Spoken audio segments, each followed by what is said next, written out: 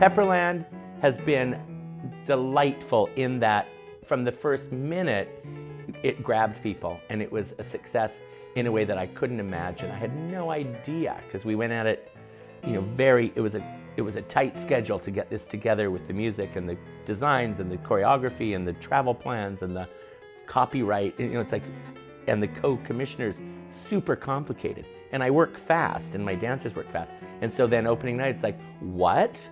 Hooray, like everybody loved it. And I was happy, of course, because that's what I want to do, is to make a piece that people are involved in and enjoy. So it's been great, and we're doing it on the road for quite a long time.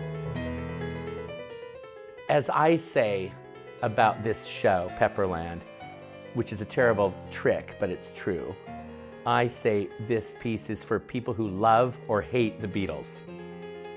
There, done, and everybody in between. And it's not a nostalgic trip for people my age in their 60s it's not like recreating my youth, and I'm not interested in that.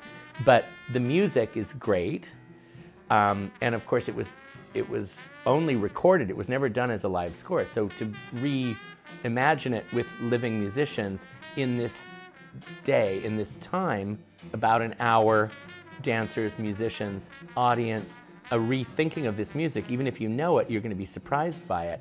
And it's also, I guarantee that it is not anything you've ever seen or heard before. It's new. So it doesn't need to be revised or updated or explained or defended. It can do something. It can make you feel in a way that you haven't felt before.